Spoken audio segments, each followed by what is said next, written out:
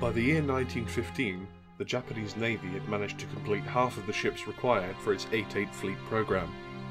The Navy had 4 Kongo-class battlecruisers and 4 battleships, 2 Fuso class and 2 Issei class. The strain on the Japanese economy was mounting, and in 1916 the Parliament would allow funding for only one more battleship. This was to become Nagato, the first battleship launched in the world to mount 16-inch guns. Around the same time, the United States announced plans to massively expand their number of capital ships, the so-called Big Navy Act of 1916. The construction of 10 new battleships, 4 Colorado class and 6 South Dakota class, not to be confused with the class of the same name built 20 years later, were planned. The Japanese government changed their mind and decided to allow more ships to be built, one of which would be Nagato's sister ship Mutsu. It was this rapid escalation in shipbuilding that led to the Washington Naval Treaty of 1922, limiting naval shipbuilding by major powers. Nagato was launched on the 3rd of November 1919, and Mutsu followed on the 31st of May the following year. Nagato's main armament consisted of 8 16.1-inch guns in 4 dual turrets. The Japanese 41cm 45 caliber gun was a new design. The Nagato-class warships were the only ships fitted with them, although several capital ship classes were cancelled after the Washington Treaty, including the Amagi battlecruiser, were planned with this gun as their main armament. Its Type 91 shell, the type used during World War II, weighed 2,250 pounds, had a muzzle velocity of 790 meters per second and a maximum range of just over 38,700 meters when the gun range was increased after reconstruction in the 1930s. Many older 16-inch shells were converted into 800-kilogram airdrop bombs, some of which used in the raid on Pearl Harbor in 1941, one of which possibly caused the destruction of USS Arizona. As constructed, Nagato was powered by 21 water tube boilers, delivering power to 4 steam turbines, one for each propeller, with a total output of 80,000 horsepower, allowing her to achieve a top speed of 26.7 knots on sea trials. The main armour belt of Vickers cemented steel was 305mm thick at the waterline. The turret faces were the same thickness. Deck armour was a maximum of 75mm. Internal sloped armour protected the machinery spaces and connected the belt to the torpedo bulkhead. On the 1st of April 1934, Nagato's modernisation commenced. Her stern was lengthened to increase speed, torpedo protection was improved, and a clipper bow which increased stability at sea was installed. Her large forward funnels removed as smoke kept interfering with the ship's bridge. Steam boilers gave way to oil-fired boilers. The most significant change was to her main armament. Gun turrets from the cancelled Kaga-class battleships, terminated after the Washington Treaty, were mounted on Nagato. These turrets were better protected and at higher elevation, allowing a greater maximum range. The modernisation program was completed by the 31st of January 1936. The increase in weight had reduced her top speed to 25 knots.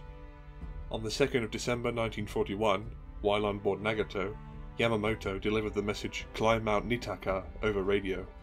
This was the coded signal for the 1st Air Fleet to commence their approach on Pearl Harbor and attack it.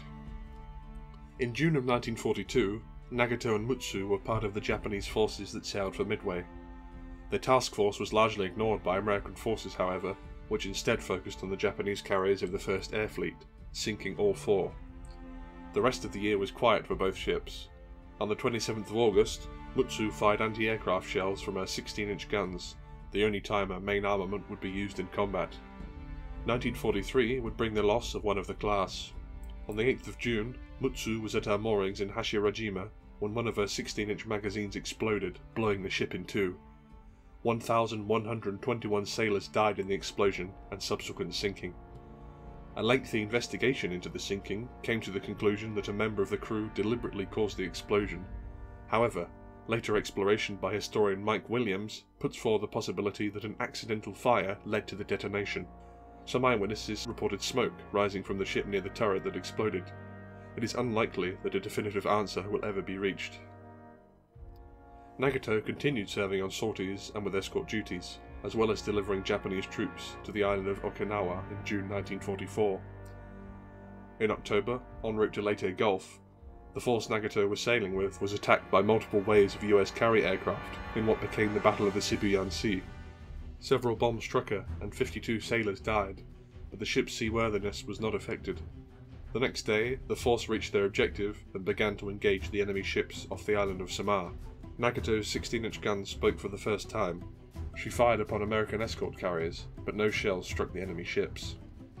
After dodging torpedoes from a destroyer, Nagato continued to engage the enemy, claiming hits on an American ship.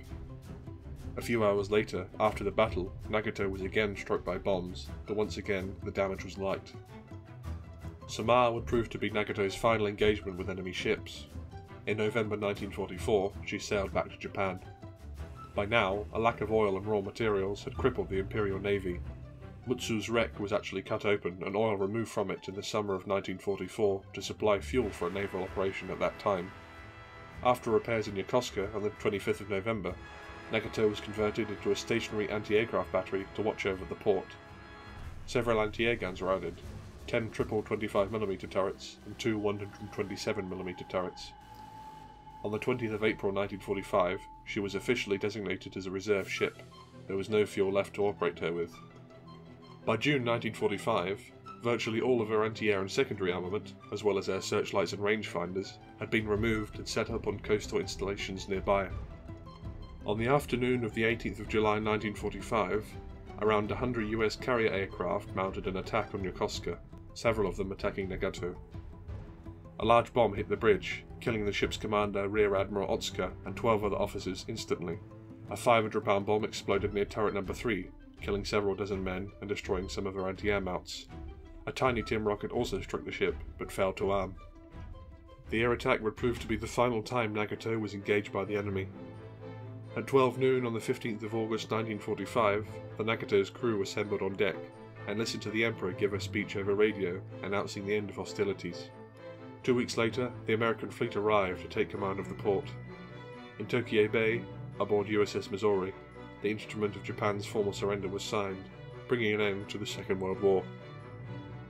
The following year, Nagato was selected as one of the ships to be a target in the atomic bomb tests at Bikini Atoll, Operation Crossroads.